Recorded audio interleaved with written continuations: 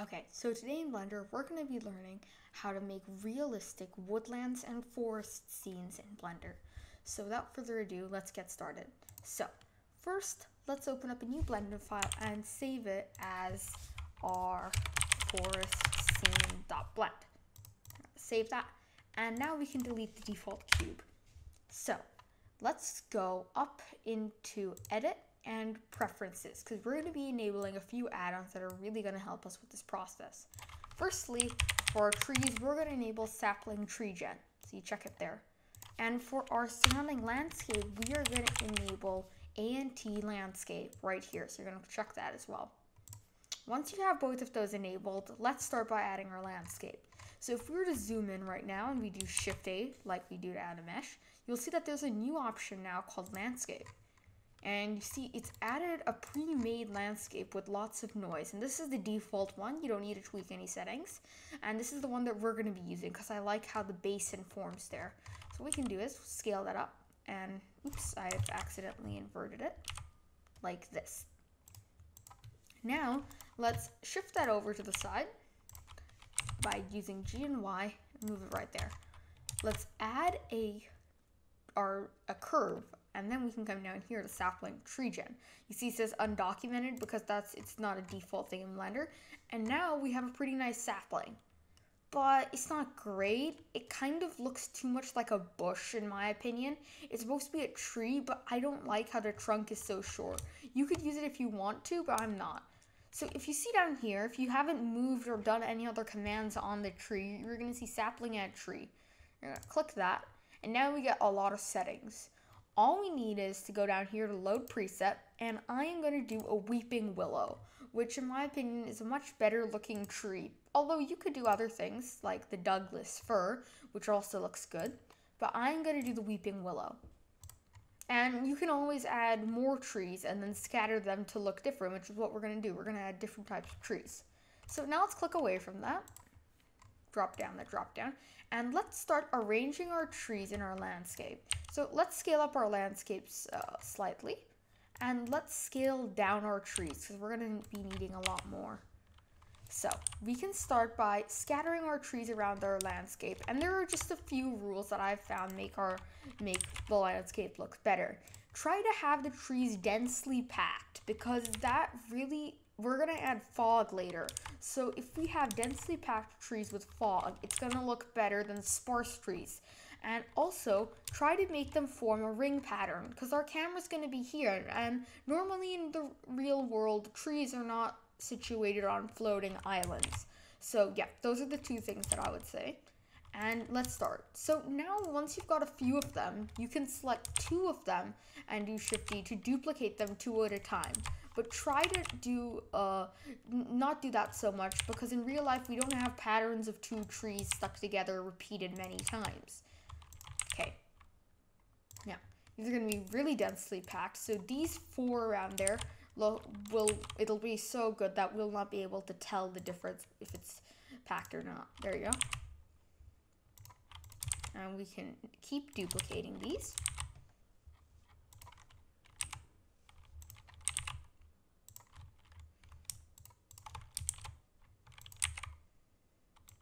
And once you're happy with it, you can stop. I'm gonna do more than this, even though it looks pretty good. I think we need quite a few trees in this scene. But remember to leave room for a few other types because we don't want to just have one type of tree. And if a few of them, just the branches are sticking out, that's fine. In fact, you should have a few where just the branches are sticking out because in real life, trees also have, you know, this little, when they're pruned or their branches fall out, you've got these little thickets there. So leave a few stuck in the ground. Okay, so the first few trees are done, and now let's add another Sapling Tree Gen. So we're going to curve Sapling Tree Gen, and we can change our tree again. Now, some of these, it's a bug, they don't work. Like for example, if you hit willow, see you get some errors, but that's why I'm going to use a pine, because it looks really good, and I think it'll fit very nicely in our scene. So let's X out of that, and we can start scattering our pines. Scale it up slightly. And let's start by putting a few pines in the scene. Not too many, but just enough to add some variety. And keep a few there. And we can make a few of these like so. Just to, you know, set the background, because a forest typically has more than one type of tree. Now you can also go by hitting 7 on your keyboard into top view. So you see, now you can easily move your trees and place them. I think I'm going to grab a few of those and duplicate them. Hit 7. And you can see that some of them are kind of floating, so let's just move those down and move them around here. Now the reason why I'm emphasizing on so many trees is that we need it to look like a dense forest and not just like I was saying, a floating island. So this should be enough. Now we could use particle systems to do all of this work for us, and I would normally do that, but for this kind of project I don't want to use them because particle systems tend to make trees densely packed and it kind of has a kind of disorganized feature about it, while this is kind of natural and it looks good because you have control over it. So let's just duplicate a few more of these pines and then we'll be good to go. Yeah, I think that looks good. Now we can move on to texturing, because this boring gray scene, if we go into our other mode, boring white scene isn't really great. So let's start by texturing these guys. So let's select all of our trees in our drop down menu, and we can do Control J to join them into one single tree. So this will be easier to texture it instead of having to do an extra step of, you know, transforming all of those textures into copying over them. So let's create a new texture and let's call it bark. Okay, so oops, not with that there.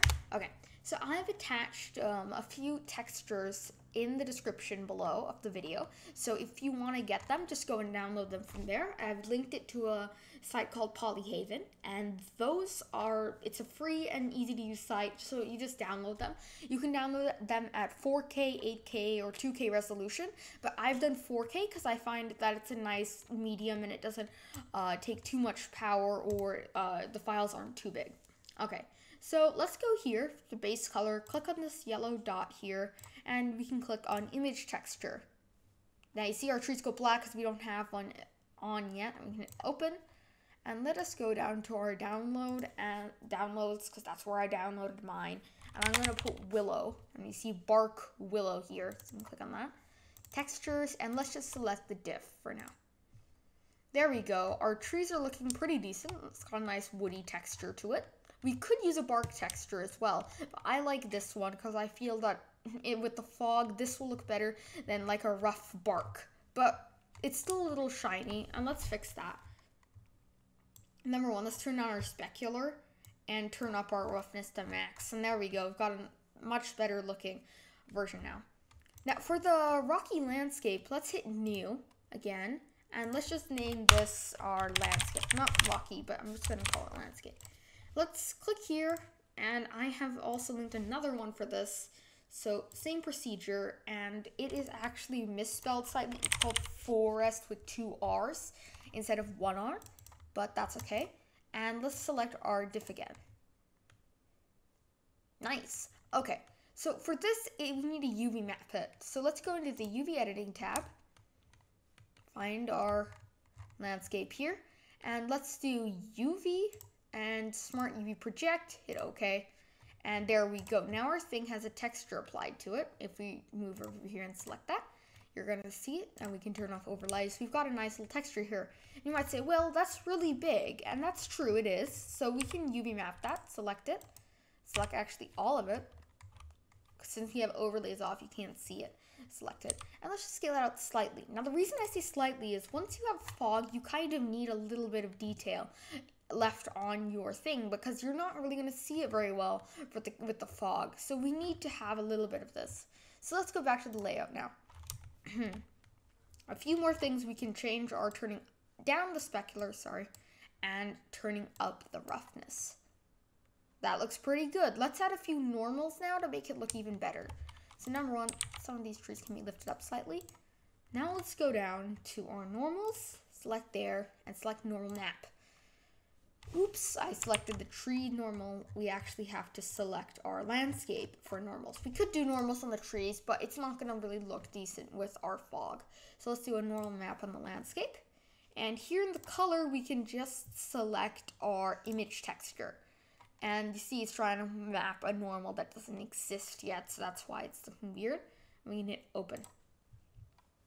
Now in our downloads, let's go back to our landscape. Sorry, forest ground, 2 R's. And we can find our normal. So NORGL, or it just has to have NOR or norm sometimes. And we can open that. And you see that we're kind of getting a little bit of 3D-ness. Now let's actually turn up the strength.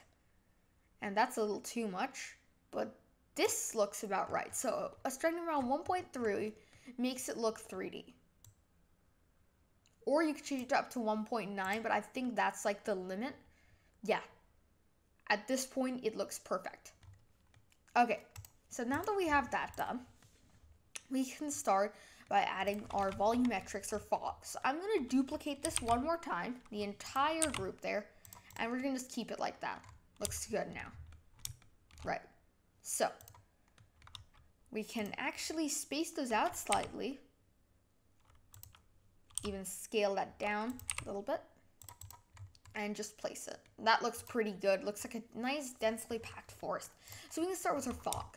So let's add a cube. And we can scale that up. Yes, we have to scale it up this much. I know what you're thinking. Why are we putting a gigantic white cube? Well, you're going to see, because we're going to texture it with fog. Let's do SC. And let's try to minimize the thing that goes into the hill, because it's just going to be more unnecessary rendering for our computer to do. So around here is good enough for our scene right now. And go down here, and we can start editing it now. Now, this is still a gigantic white cube, like I said. We don't want that. So let's actually start texturing it after I get this aligned. There we go. Let's select it and let's go and add a new texture.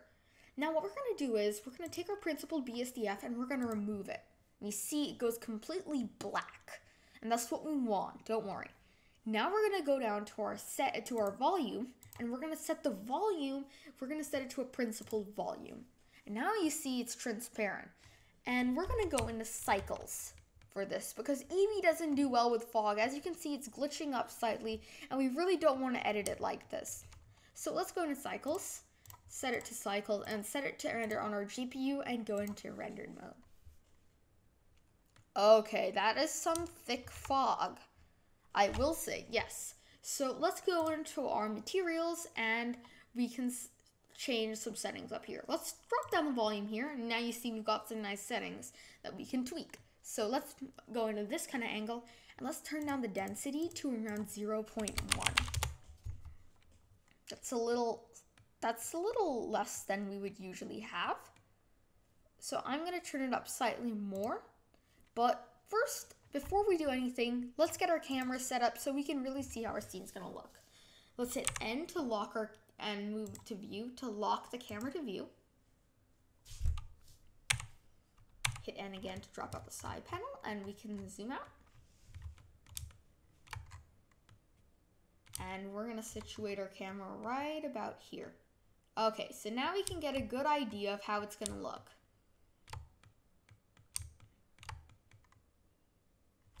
Number 1, I think I'm going to move that up slightly, do SC in the C direction. And now you can see that really our eyes were tricking us there, because you see how dense that fog is right there? We only need to do it a little bit. So I would say around 0.2 is a good amount. Okay, now that our camera is almost set up, let's select it in our viewport and let us change a little bit. The focal length, we can actually zoom that out slightly. And nothing really else needs to be changed so far. You can just make it look like this. Now, let's get out of our camera view and do one more thing. We're gonna do Shift D to duplicate our fog, and we're gonna RY90 to make it rotated by 90 degrees. Let's scale that down and scale it down in the Z dimension as well. and let's move it forward. And the x-axis right there. Let's go to our camera now and see. Oh, wow, that looks really good, actually. So let's get out of that, and let's start with our lighting. So I want to stay in cycles, because cycles is really good for lighting and volumetrics, like I said. And it's really going to show us how the light looks through our volumetrics. So let's do Shift A, and we can now add a light. A point light will work for what we're doing. Let me just move it there. Right around here.